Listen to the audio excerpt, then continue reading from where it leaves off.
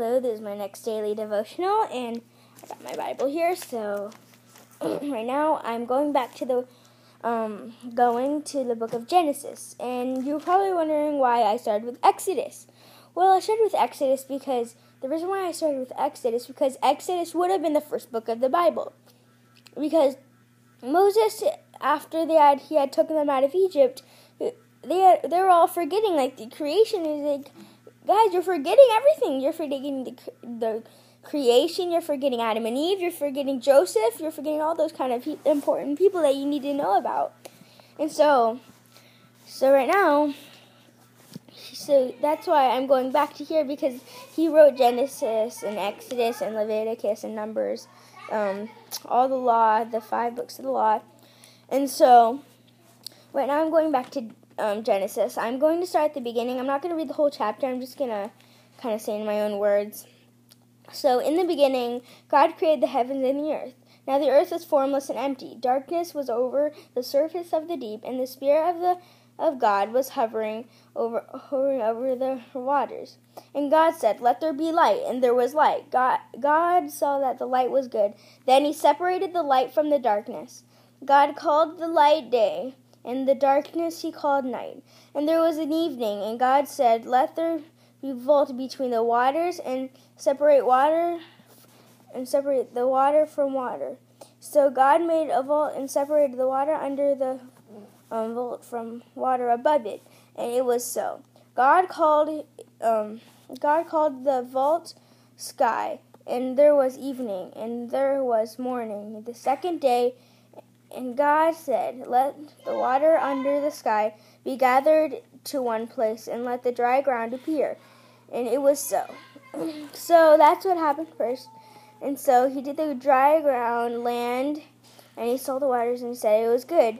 Then God said, "Let the land produce veggies and seeds and flowers and plants and trees and all that kind of stuff." So after that, and so he did that according to their plants bearing seed, according to their kinds of trees bearing fruit with seed, and according to their kinds. God saw that it was good, and there was evening and morning the third day. And God said, "Let there be light under the vault of the sky to separate the day from the night." He let them serve signs to mark sacred times and days and years. And he put the sun and the stars and the moon and everything. And so he went on. He did the animals and mountains and right now. And so right here, and God said, "Let the land produce living creatures, animals, and now, so God was wild animals according to their kinds, the livestock according to their kinds, and all the creatures that move along the ground according to their kinds. And God saw that it was good. Then God said, "Let us make mankind in our image, in our likeness, so that they may rule over the fish in the sea and the birds in the sky, over the livestock and the wild animals, and over all the creatures that move along the ground." So God created mankind in his own image. In the image of God he created them. Male and female he created them. God blessed them and said to them, "Be fruitful and increase the number. Fill the earth with..." all that kind of stuff. So he went through. Then God said, "Give you every seed-bearing plant, and face the whole earth of every tree and seed in it. They will be yours for food."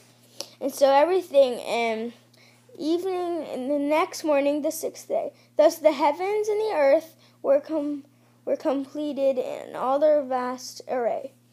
By the 7th day, God had finished the work he had been doing. He finished the work he had been doing. So on the 7th day, he rested from all his work. Then God blessed the 7th day and made it holy, because on the rested from all, and on it he rested from all the work created that he had done. So that was what I was going to do today, and that was just really interesting for me, because God, he had created the whole thing, and later people keep on forgetting. That's why I'm here to help you, to tell you, and I'm sure there's many other people who are here who are here that are doing this. So, yeah. So, thank you for watching, and I'll see you later. And, oh yeah, what that really means is that God can do anything, no matter what, and He chooses people to remind other people about it, and you can be that person too. Anyone can. Well, see you in my next daily devotional. See ya.